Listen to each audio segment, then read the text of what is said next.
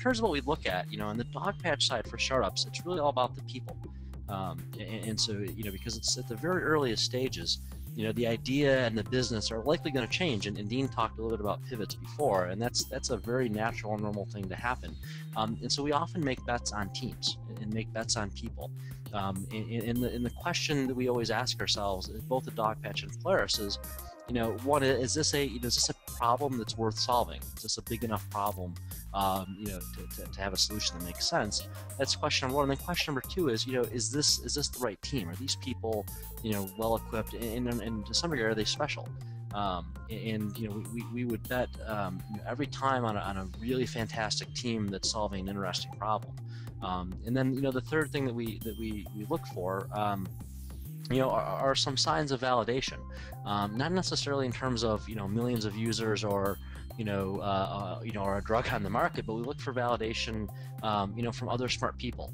And I go back to that earlier point around your circle of friends. As you're starting to think about raising funding, and you're starting to think about applying to a program like Dogpatch or Techstars or many of the others, that circle of friends become a very key validating point for the business.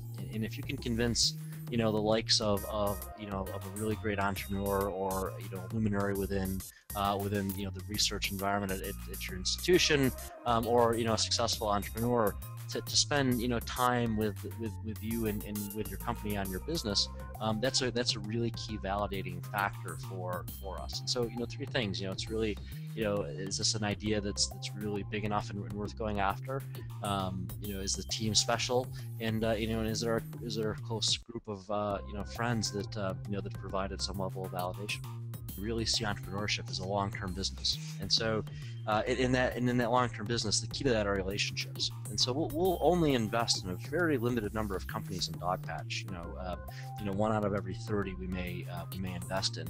But what we really desire and what we hope to obtain are these fantastic relationships with great entrepreneurs. And so that's what we get out of it. I mean, at the end of the day, that's our main goal. We also, we think it helps make us better investors. We get to see, because it's at the very earliest stages, we get to see where people are innovating. What types of problems are they solving? Where are folks spending their time? And that helps us make better investment decisions. And to use a hockey analogy, it helps us skate to where the puck is heading, not necessarily where the puck is at.